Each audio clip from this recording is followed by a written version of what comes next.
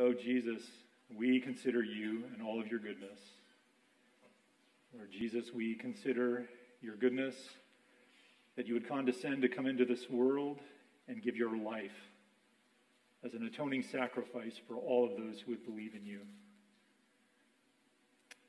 We trust and we rely on that work that you accomplished in our place. Jesus, we know that that same goodness will attend to you and attend to us at your second coming. And I pray that as we look at this text tonight, that you would be honored, oh Jesus. You would be exalted for the Messiah that you are. So I pray that you would come to us and you would attend to us. You would give us what we need to understand your word. You would accomplish everything that you intend with this word. And it would be for your glory, and we pray it in Christ's name. Amen.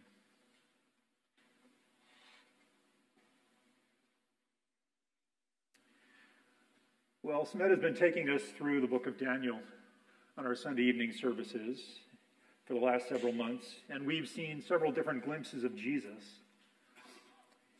Tonight we're going to look at a passage of Scripture that how it is that Jesus comes to actually establish that rule and that reign on this earth. So if you have your Bibles with you, would you turn with me to Revelation 19? We're going to be looking at verses 11 through 21 together, and this is the story of how Jesus comes to assert himself for his millennial reign on this earth. But first, we need some context before we parachute into chapter 19. John is writing this letter to the 7 churches in Asia Minor. And his purpose in writing is to comfort them with the truth that Jesus is the Messiah and that he is coming and that he is going to reign. He will come and he will reign on this earth for 1,000 years. So he opens his letter by presenting Jesus as the head of the church and the protector of the church.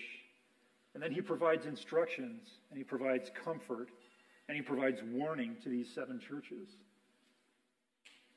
And then he explains that Jesus alone is qualified to break the 7 seals that are on the scroll that will inaugurate the events that bring to the end this current age that we are in today.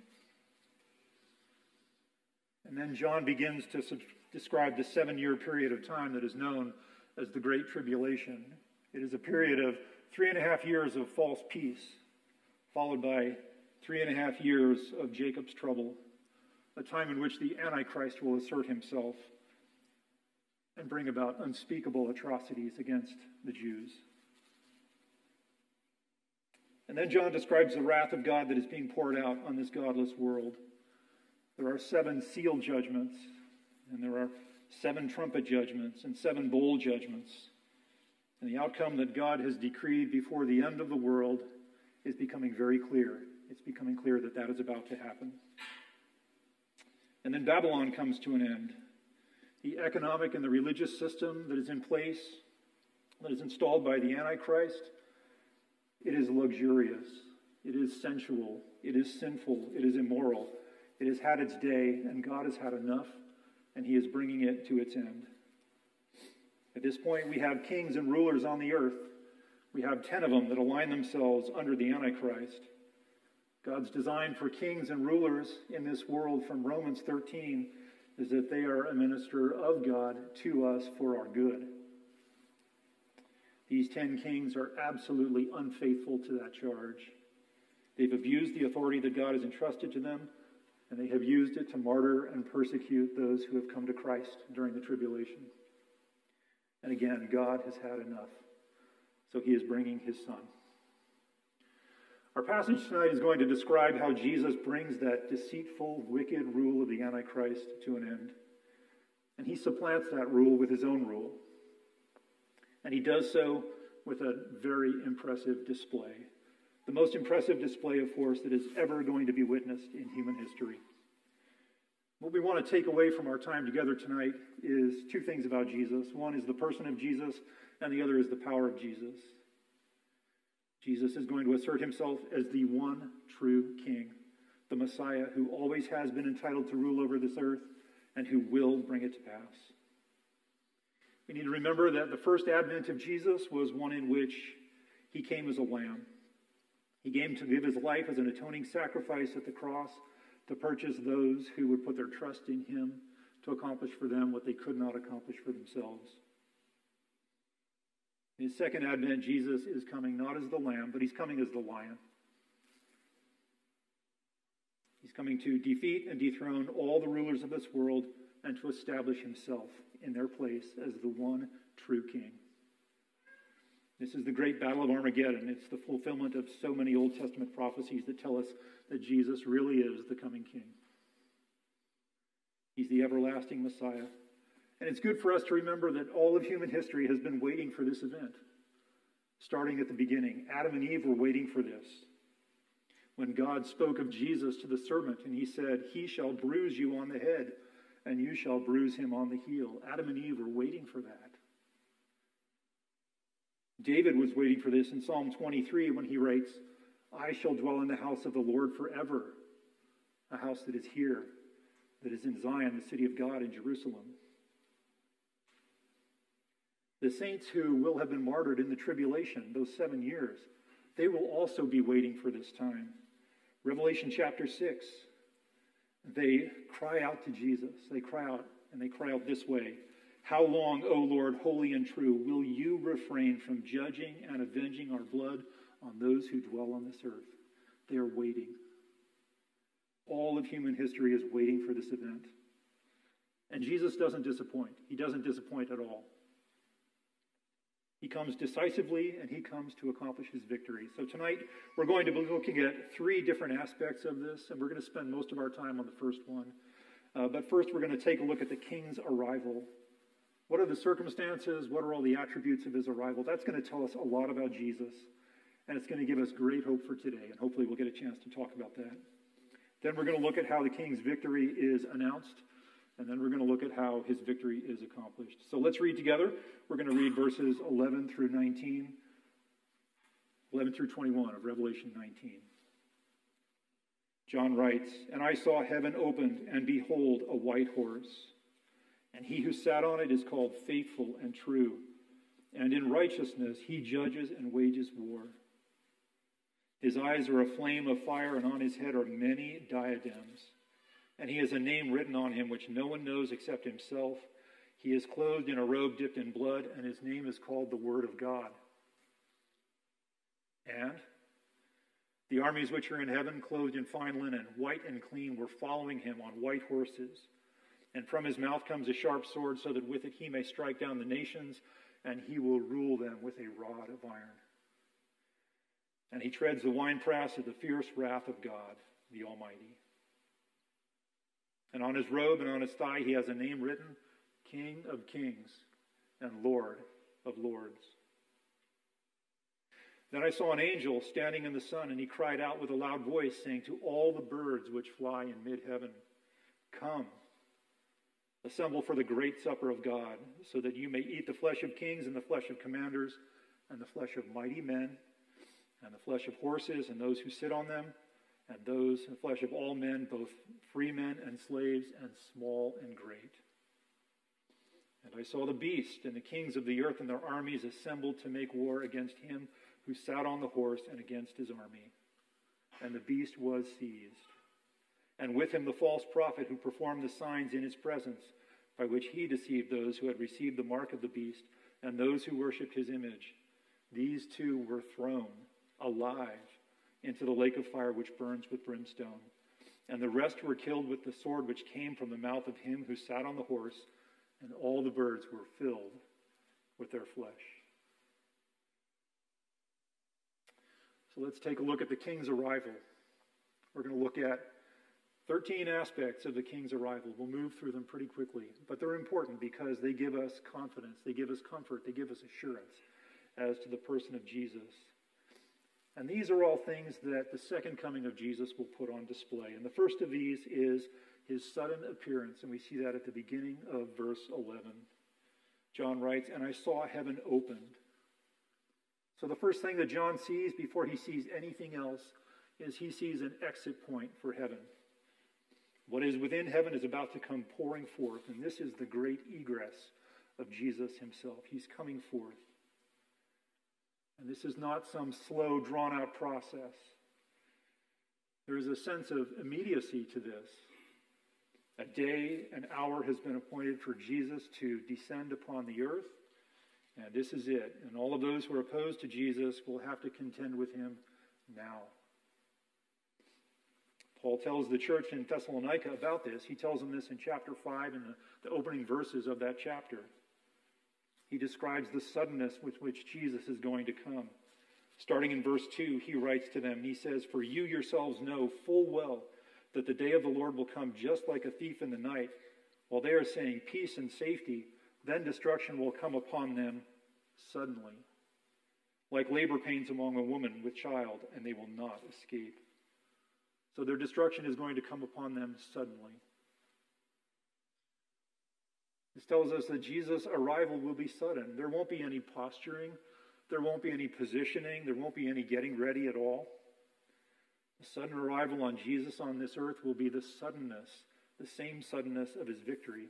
And we'll get to that near the end. So that's the suddenness of Jesus' arrival. He's coming quickly. He's coming abruptly. Then John talks about Jesus' purity. The second coming of Jesus, his purity will be on display. We see that again in verse 11. And John says, "Behold, a white horse, and he who sat on it is called Faithful and True." So John says, behold. Behold is very important for us to understand and see and notice. John is drawing our attention to something, and what he's drawing our attention to is a horse. But the focus here really isn't on the horse, it's on the whiteness of the horse and the one who sits on it. Because the whiteness of this horse speaks to the purity and the righteousness and the integrity of the one who sits on it. Jesus is, as we know, he's unblemished by any sin. His sinless, perfect character is announced and it's declared by the horse that he's riding on. And he's called faithful. As he's riding on this horse, he's declared faithful. This is said of a person who is worthy of the trust of other people, and Jesus is worthy of the trust of other people. He's worthy of that trust because he's faithful to the tasks that the Father has given to him.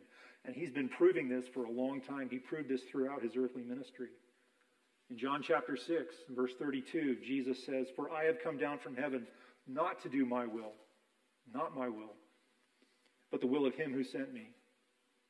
So Jesus didn't come in his first advent to do his will, his own will. He came to do the Father's will, and he was faithful to that. He went to a cross. We think about Luke 22, when Jesus was in the Garden of Gethsemane, a time of great anguish and great agony for Jesus. His sweat is like drops of blood that are dripping. And he prays to the Father, "Father, if you are willing, remove this cup from me." Jesus understood the magnitude of the Father's wrath, and he said, "Father, remove this from me if you are willing to do this." But this is the important part. "Yet not my will, but yours be done." Here we are again. Jesus was faithful to the task. He was faithful to go through the most horrible, horrible suffering so he could purchase the salvation of all of those who would trust in him. He was faithful in his first ministry, in his first advent, his first earthly coming. And his second one will be no different. He will be just as faithful to execute his Father's will in his second coming as he was in his first. Listen to what Jesus promises his disciples in Matthew 19 about how faithful he will be. This is when the disciples are there. This is in Jesus' earthly ministry. And he writes and he says, "Jesus said to them, 'Truly I say to you, that you who have followed me in the regeneration when the Son of Man will sit on his glorious throne, you also shall sit upon 12 thrones, judging the 12 tribes of Israel.'" Jesus is not exercising his own will here. He's not exercising his own will to take the world. He is saying the Son of Man will come and sit on his glorious throne. It is his Father's task for him to exercise this. Jesus is also called true. Things that are true are things that are in accord with reality. And what is in accord with reality here in this context of Jesus is the Messiah. Jesus alone is the one who has the position and he has the right to rule on this earth. Every other ruler, their authority was given to them. Jesus himself possesses the authority. That is what is true. We want to put that in contrast with the authority that is in place when Jesus is coming to the earth. The authority of the Antichrist. We see that in chapter 13 of Revelation. And the Antichrist is speaking arrogantly and he's speaking blasphemies. Verse 6 of chapter 13 says, "He, the Antichrist, opened his mouth in blasphemies against God to blaspheme his name and his tabernacle, that is, those who dwell in heaven." So to blaspheme God is to insult God. You do that by declaring that which is true about God to be false, or that which is false of God to be true. The Antichrist speaks blasphemy against God's name, speaking falsehood against God's identity as the sovereign ruler over all things. And he also speaks blasphemy against God's people, speaking falsehood about the identity of those saints in heaven. And all of this will be proven false in the very immediate future. So the Antichrist is full of falsehood, but Jesus, by contrast, is full of truth. You can count on his words. Everything that he speaks will indeed come to pass. So we also need to look at Jesus, and John tells us that his second coming will put on display his righteousness, and we see that at the end of verse 11. In righteousness he judges and wages war. And the emphasis here is on the manner in which Jesus judges and wages war. The war that he is about to engage in is one which will bring great harm to all of those who are arrayed against him. And what John tells us is that Jesus will prove himself to be above reproach in the way that he handles the task that is in front of him.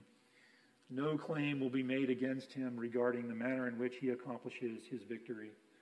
Nothing that Jesus will do will be unjust. Everything that he does to accomplish victory will be above reproach.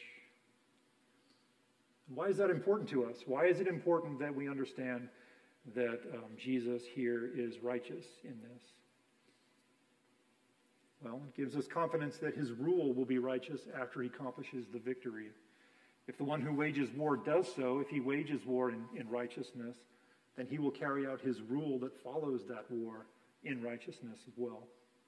And that's encouraging to think. When we think about the millennial reign of Jesus, we will know that as he rules for 1,000 years in that time, every moment, every hour of that time, he will be ruling in righteousness. Everything will be right.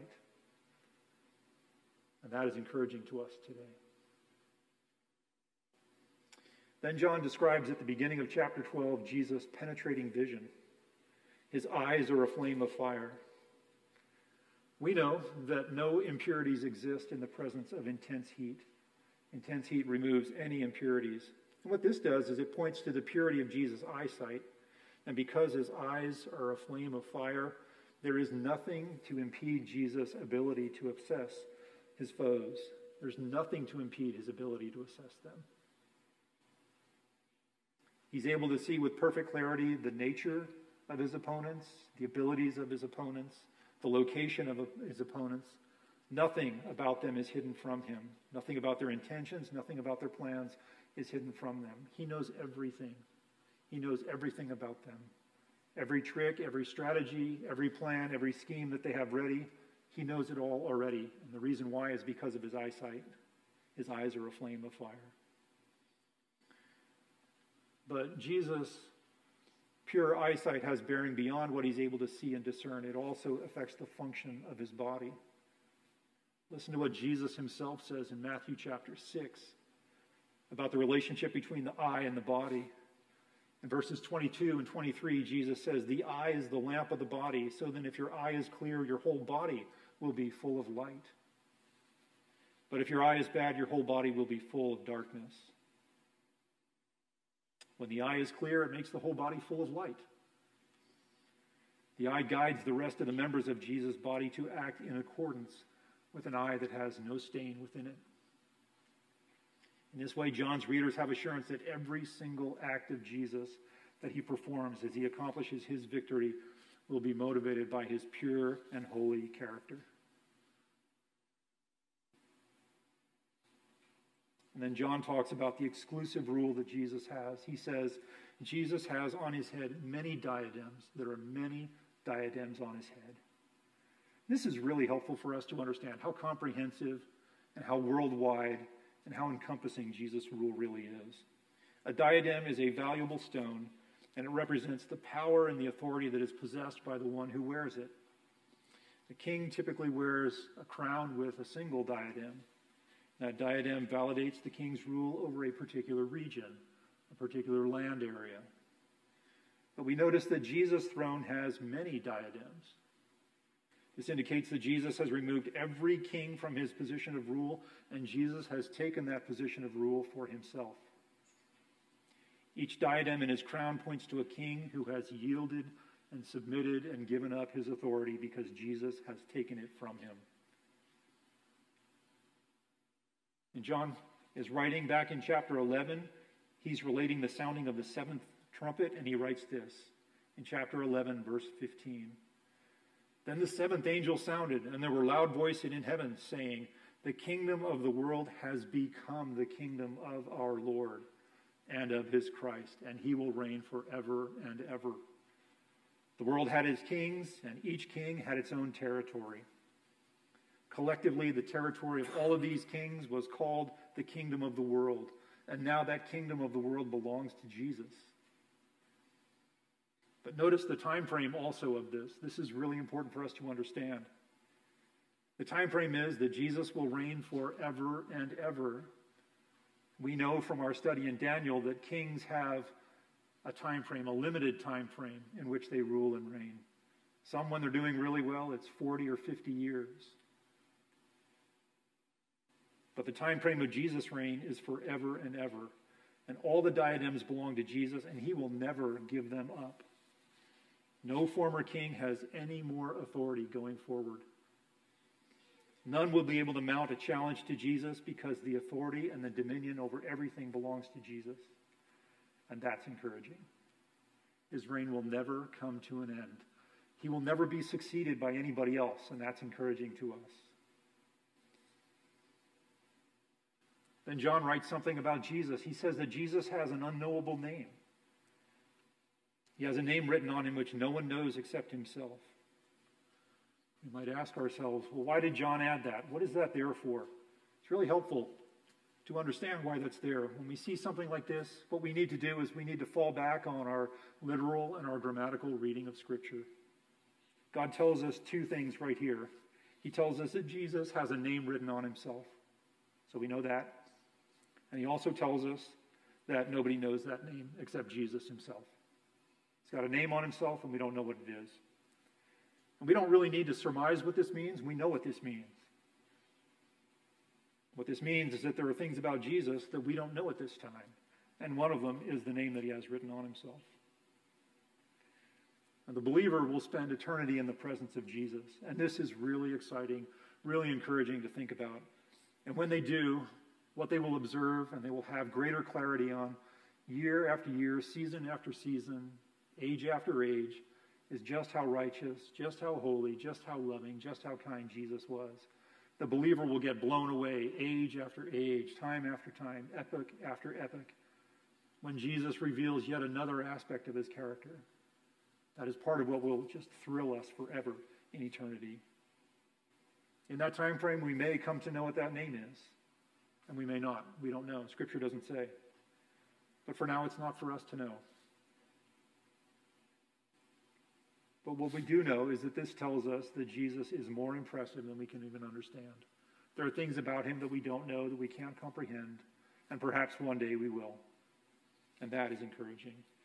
We don't really even know the scope of our Messiah. We don't even know the size or the quantity or the capability of our Messiah. We don't know everything about him, but we know that it is all going to be good. Then in verse 13, John moves to Jesus' battle experience. This is really, really encouraging for us to think about. We read that Jesus is clothed with a robe, and that robe is dipped in blood. Normally when we think of Jesus and we think about blood, we think about his own blood that he shed on the cross, and we need to do that regularly. We do that every Sunday here. It's good for us to do that consistently throughout the week. Jesus shed his blood for us. That is really good. But what we read here is something else. We need to remember that this is the context of the lion, not the context of the lamb. And we need to see that Jesus' robe is already dipped in blood, but the battle has not yet begun. This tells us something that's really important for us to get. That is that on several occasions in the Old Testament, the pre-incarnate Christ was contending for God's people, Israel. He was contending for them. And we've discussed many of these before right here in this pulpit.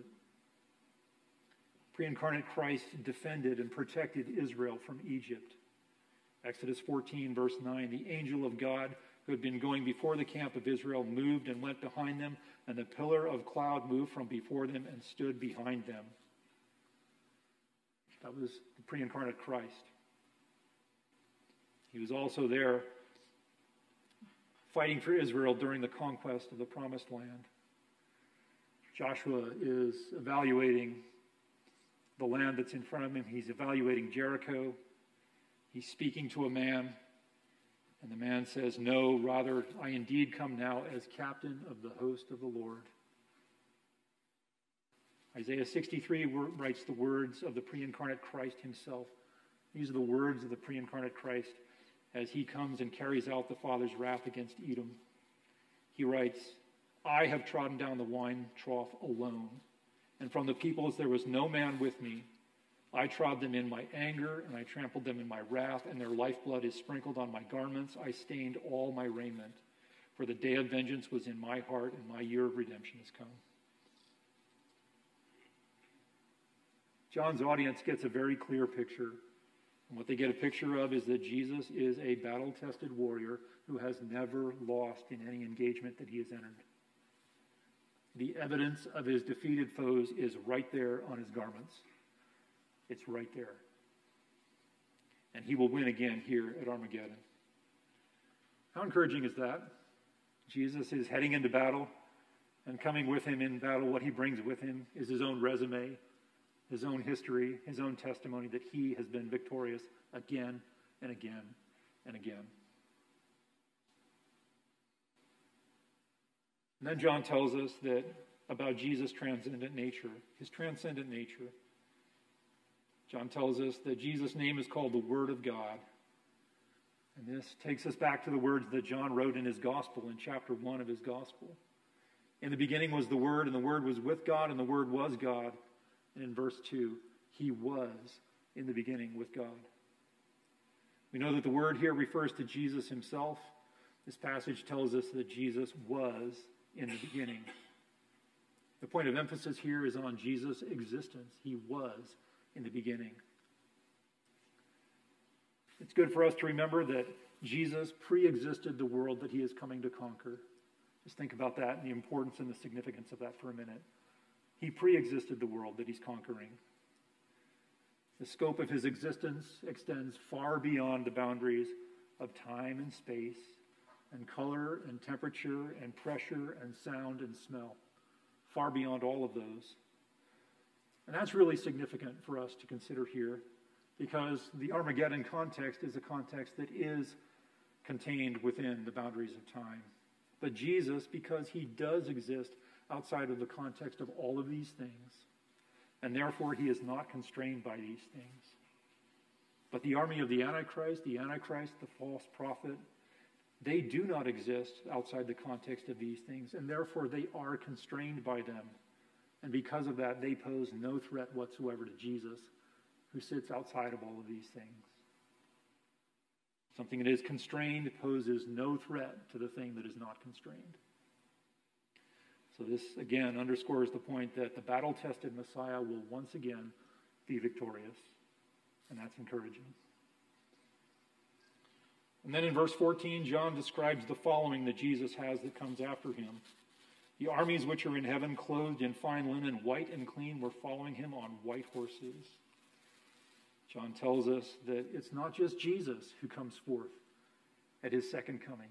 There's an army that's following after him, and those are the saints that are coming forth behind him. Those who are with him are those who have been raptured away from this earth prior to the Great Tribulation. These saints have been raised from this earth, and their souls have been reunited with their resurrection bodies. How do we know that these are the saints? Well, it's really helpful for us to look at the preceding verses, and they tell us that. Just look back to verse number 7.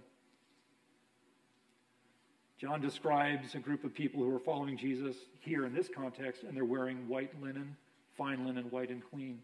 If we look back at verse 7, we see the bride of Christ is wearing the same clothing. Revelation 19, verses 7 and 8. Let us rejoice and be glad and give glory to him, for the marriage of the Lamb has come, and his bride, that's the body of Christ, has made herself ready. It was given to her, it was given to the bride, to clothe herself in fine linen, bright and clean, for the fine linen is the righteous acts of the saints. John's describing the same group of people here in verse 7 that he's describing later on in the chapter. The army which is in heaven is this very same entity. It's the very same group of people, his bride who has made herself ready. It's good for us to think that the saints are following Jesus into the battle of Armageddon and that they're wearing bright, clean garments. And the brightness and the cleanness and the whiteness of these garments that they're wearing assure us of something. That assures us that those people have a purity, they have a sinlessness that is part of them at their resurrection. But notice that they're wearing this linen into battle. Again, this is the greatest military engagement which is going to take place in all of human history. And what are they wearing? They're wearing linen. Why aren't they wearing something more substantial into war? Why aren't they wearing war garments? That's because they have no need for them. They have no need for them because precisely of the fact of this, and that is that in their resurrected condition, their physical condition will be so robust and so impervious that they have no need for that protective equipment. None whatsoever. Their only garment is white linen. That's what Jesus does for his army, for his people. When they're resurrected, they have a new body, and that body is impervious to death, even at the Battle of Armageddon. And if you are a follower of Christ today, you will be in that group of people wearing fine white linen, following after Jesus, heading down to Armageddon, wearing white linen. Totally impervious to death. That is encouraging. Then John gets to verse 15 and he talks about his power. From his mouth comes a sharp sword so that with it he may strike down the nations. Do you notice that Jesus is the only one with a weapon here? The saints have accompanied Jesus because they will rule alongside of him in his millennial reign. But their task is not to fight this battle. That task belongs to Jesus and Jesus alone. And he alone will fight the battle, and the reason why he is the only one who will fight it is this: that when it's all over and the enemy is defeated, everybody will know that the victory is due to Jesus and nobody else. His weapon is the sword that emits from his mouth. And in the same way that words are spoken very quickly, the effect that those words will have on those that are arrayed against Jesus will also be very quick, equally quick and sudden. And this again is very encouraging to us. The forces that are marshaled, the forces that are amassed against the holy city, that are against Jerusalem, they're gathered together in the plain out there. This is the greatest, again, force in human history, and they are going to be defeated, and they're going to be defeated in an instant. And they're going to be defeated with words that come from Jesus' mouth. Then Jesus goes on to describe that Jesus' second coming will put on display Jesus' unchanging rule. He will rule them with a rod of iron. A rod of iron is something that is unbending. It doesn't bend. It never changes. So Jesus' rule will never change. Not only will the rule itself never change, but the nature of his rule will not change either. You have one ruler, and you have one ruler whose rule does not change in its nature, and that rule is good. The standard of righteousness by which Jesus will rule at the beginning of his millennial reign will be the same standard of righteousness that he's using at the end of his millennial reign. Many kings have come to power through unjust means, and they've used that same unjustness to wield the power that God has entrusted to them. But by contrast, everything that Jesus will do to establish his rule and everything that he will do to exercise his rule will be right and good. Listen to what the Old Testament prophet Zechariah says about the reign of Jesus. In Zechariah 8:3, he writes this: "Thus says the Lord, I will return to Zion and will dwell in the midst of Jerusalem. Then Jerusalem will be called the city of truth." Jerusalem will be called the city of truth.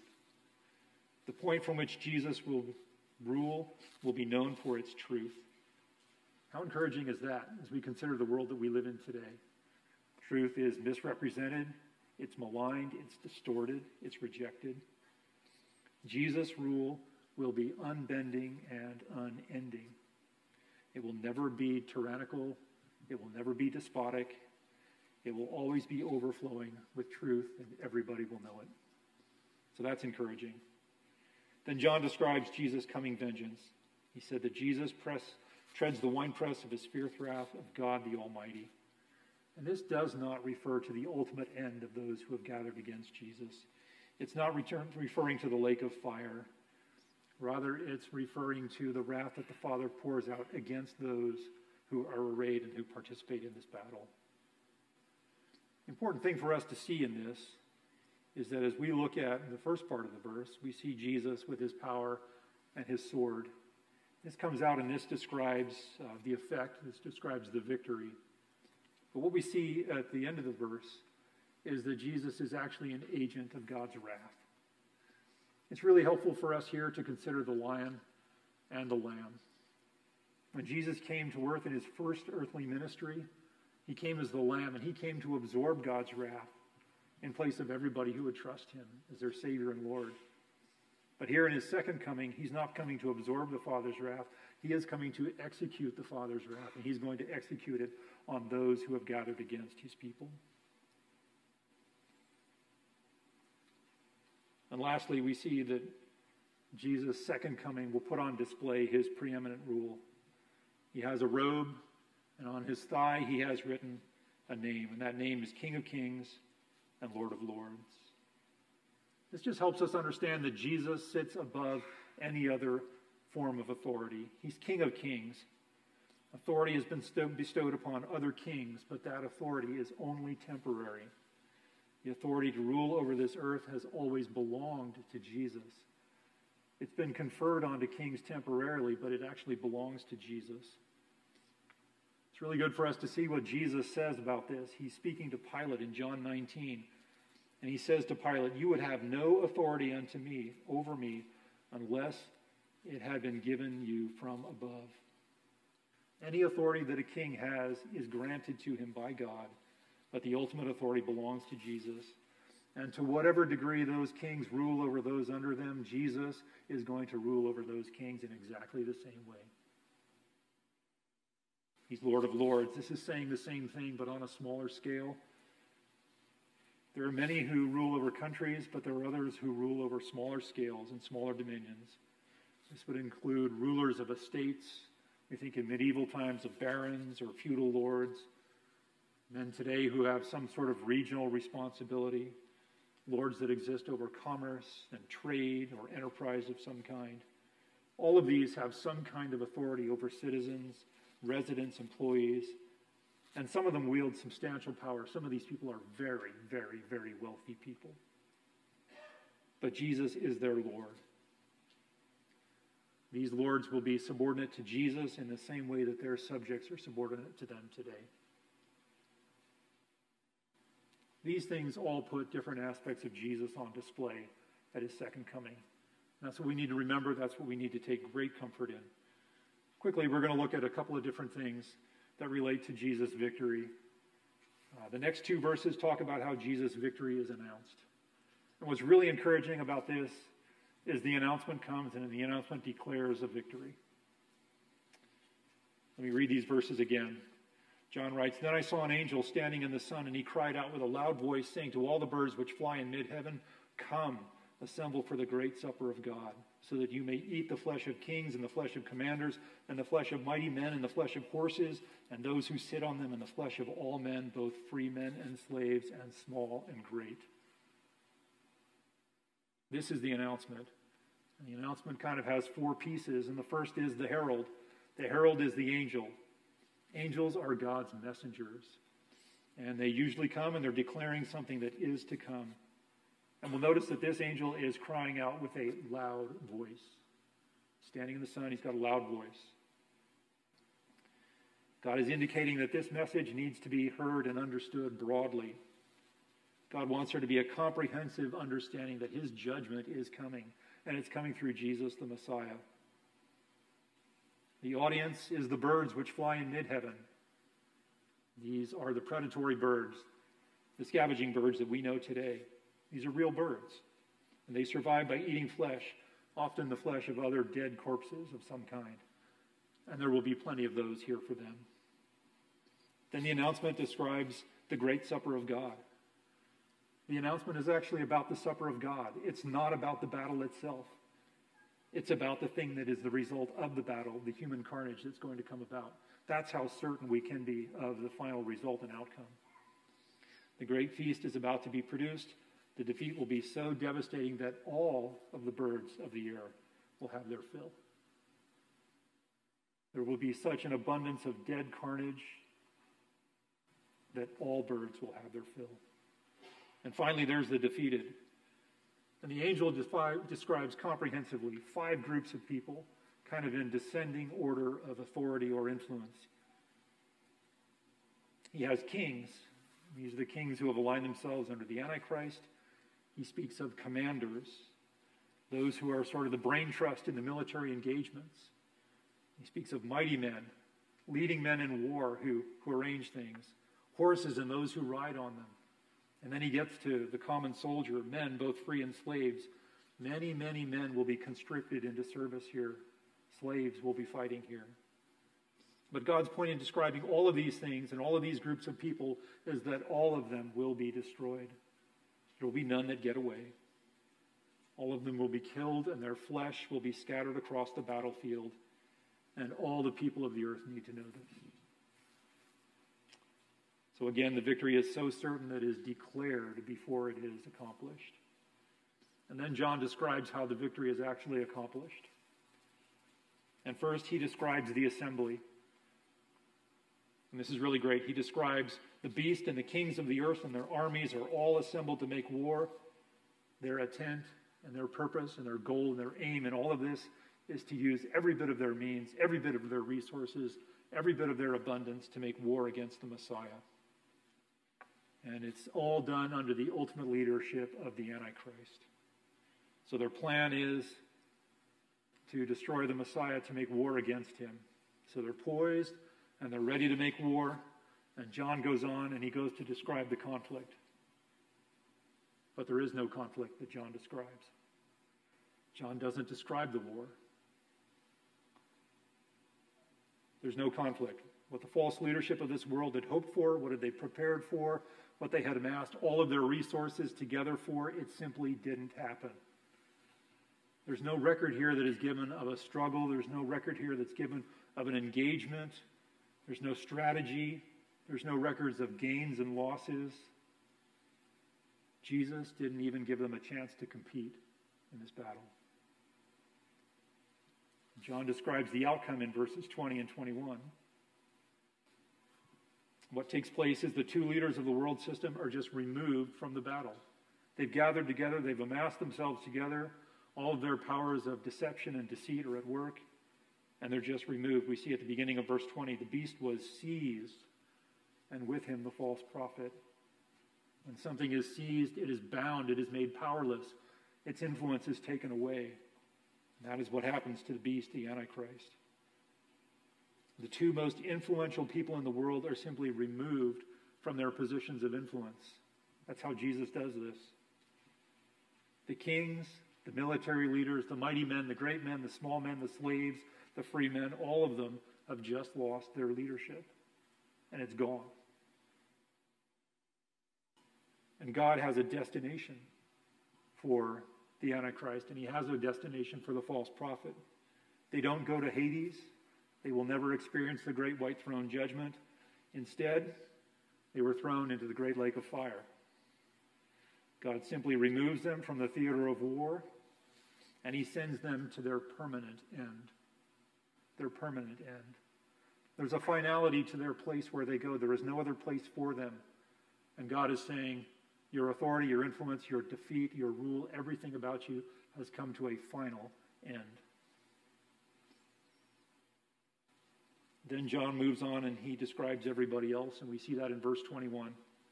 The rest were killed with the sword which comes from the mouth of him who sat on the horse. The description is concise. John doesn't go into a lot of detail about how that takes place. He doesn't see the need to provide those details here because what he wants his people to understand is that there is one simple outcome, and that is that the Messiah is victorious, and is victorious in permanent ways. If you want to read more details about how that happens, I would point you to Zechariah 14. Really great passage in Zechariah that describes what happens there. The army is amassed at Armageddon. They are aligned against Christ, the Messiah who has come. And what happens is that army, their flesh begins to rot. There's eyes rot out of their sockets. There is confusion among them. They begin to engage in battle against one another. So with all of their resources and all of their riches and all of their wealth and all the weapons that money can buy, they end up using them on one another. All of this tells us that Jesus' victory is comprehensive, it is sudden, it is permanent, and it will never be undone. And that's encouraging to us. So our takeaway tonight is that Jesus has proven to us in this passage that he is worthy of our trust and our obedience today. If we can trust Jesus to bring this age to a close in that kind of a context, that kind of a military context, and we can trust him to inaugurate in the next age his millennial reign, then we can trust him with whatever we're dealing with today. And some of the things that we're dealing with today are very substantial. But what God has given to us here is evidence that we can trust him today because he will be faithful, he will be true, he will be victorious.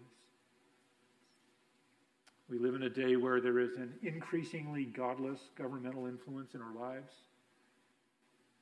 Many of us have sobering health issues. I know that to be true in my own small group here at this church. Inflation is surging forward and our finances seem to be going backwards at this time. And that's a concern.